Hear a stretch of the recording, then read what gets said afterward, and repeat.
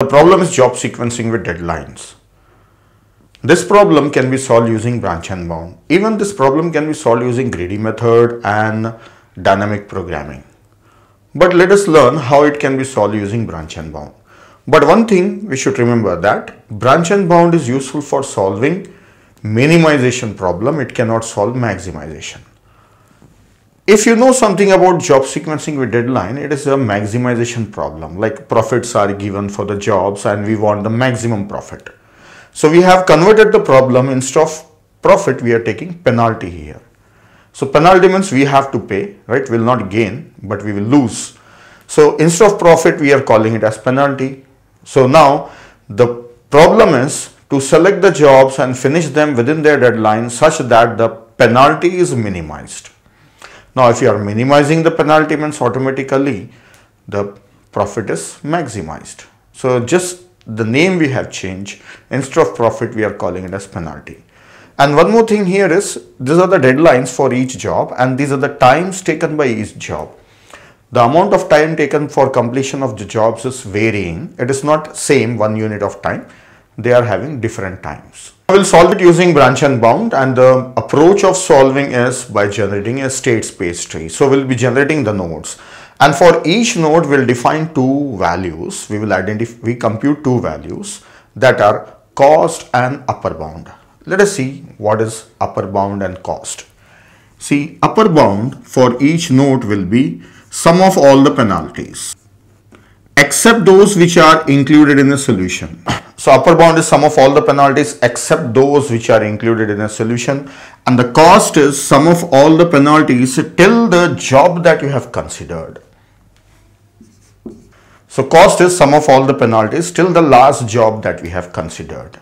If S is the set of jobs that are included in a solution, then the upper bound is sum of the penalties of all those jobs which are not in that set. And the cost is the sum of all those jobs that are not in the set.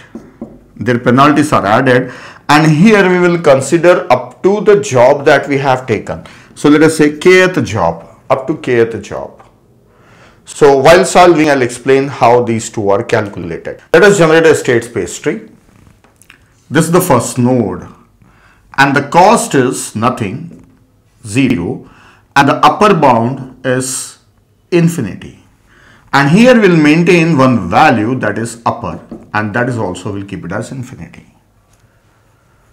Now one by one we'll consider the job. First job, let us say it is included in the solution. First job, if job 1 is included, then what is the cost? If job 1 is included in the cost, then till job 1 you see. So anything we are skipping, nothing we are skipping, so the cost is 0 only. Now when first job is in the solution, remaining jobs penalties, so that is 10 plus 6 plus 3. So penalties 10 plus 6 plus 3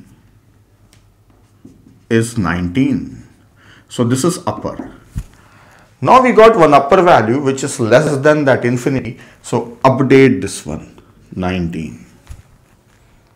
Now next job. Job 1 is over. So job 2, third node. What is the cost?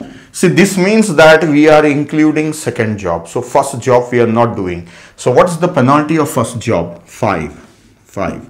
And what is upper?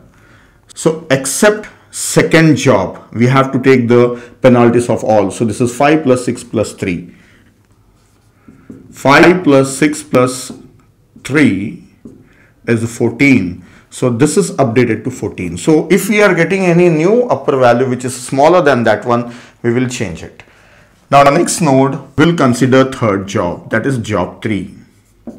So here the cost. So it means that we are just taking third job. We are not doing first, second and fourth job. So till third job if you consider, till here only we should consider. So how many jobs we are leaving? That is 5 and 10. So 5 and 10. So that is 15. Now, one more thing we learn. See, what I was doing, every node I was calculating cost and upper bound, cost and upper bound. If the upper bound is smaller, I was changing that one. But one more thing you also have to do, that is, what is the cost now? 15. What is the upper bound? 14. So that upper bound shows that if we are getting some penalty, at most we may be getting 14. but here this cost has increased, exceeded. So kill this node. So this node is killed. Then fifth node. This means only job 4. So when you are doing only job 4, then all 3 jobs we are skipping. So 5, 10 and 6. So this is 5 plus 10 plus 6 and this is 21.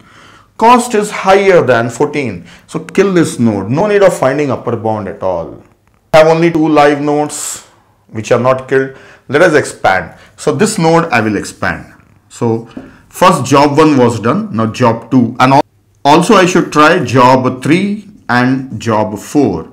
So I will calculate them one by one. 6th, 7th and 8th node. So what is the cost? See, this means that we have included first job also, second job also. So we are at second job, right? So is there anything that we are skipping? No, both the jobs we are doing. So the cost will be 0. And what will be the upper bound? Upper bound is when we are doing first job and second job, remaining is 9. So this is 9. Upper bound is 9. Oh, we got a minimum value that is less than 14. So update it to 9. Then next, cost of this one. So the cost of this one is, this means that first job and third job we are doing, we are not doing second job, that is penalty is 10. So cost is 10. And what is upper? 9. Kill this node. Then cost of this node, J is 4, J1, J4. So J1 and J4, so we are not doing J2 and J3, that is 16. So the cost is 16. Kill this node. That is greater than 9. Now which node we should explore? Second node we have already explored. Let us explore third node. Now third node, this is ninth node. See, this is job 2. So we can do job 3 and job 4. 10th node. Let me calculate the cost. See, the cost of this one is, this says second job and third job. So we are doing second job and third job. Which job we are not doing? First job we are not doing. So the cost will be 5. Is it less than 9? Yes. Then what is upper bound? I will calculate upper bound also. So out of all we are doing second job and third job. Remaining job. So that is first and fourth. So that is 5 plus 3. It is 8. Oh, we got a minimum value. Update it to 8. 10th node, cost. See, this says second job and fourth job we are doing. So we are not doing first and third job, right? We are on the fourth job now. So this is 11. So this is 5 plus 6, that is 11. And the 11 is greater than 8. So kill this node. Next one which we should explore, this one. So this one, if it is explored, then this is job 3. See here, the problem solving is lengthy. So I am showing you what are the things you should do in steps. Now at this stage, I can explain you that you have to consider one more thing while doing all these that we did not do. Now we need it. What is that? Doing job 1 and job 2 as well as job 3, is it possible or not? Job 1's deadline is 1. Okay, that is in first hour. And job 2's deadline is 3. Okay, it will wait till third hour. Then job 3's deadline is 2. Job 3's deadline is 2. So let us check them. Job 1 deadline is 1. Job 2's deadline is 3. And job 3's deadline is 1. And what are the processing time? 1 plus 2 plus 1. See, if I complete these two together, then the total time taken will be 3. Total time will be taken 3. This job doesn't require 1 hour. It requires 2 hours. So first hour will do this, and remaining 2 hours, this job can be done. So there is no time left for doing this job. So it means when you have taken first job and second job, third job cannot be done based on their time, not based on the deadline, based on the time, because this needs 2 hours. So this job cannot be done, so need not generate this node. Next, fourth job. Fourth job also the same case. It also need 1 time, so this cannot be done. Now which is the last live node remaining? This is killed, this is killed, this one. So let us expand this one. So what I can take here? Job 2, job 3, job 4. Can we do job 4? Let us check. See, job 2 is done. That needs 2 units of time and deadline is 3. And the job 3, its deadline is 2 and it needs 1 unit of time. So they can finish off in 3 hours. Now, fourth job, it needs one extra time. So this cannot be done. So this is also infeasible, and that's all. This is infeasible. We have finished the entire tree. Then what is the minimum penalty, or what is the minimum cost we got? That is 8 and 5. This is the node. So the cost that we got is 5 and the penalty is got as 8.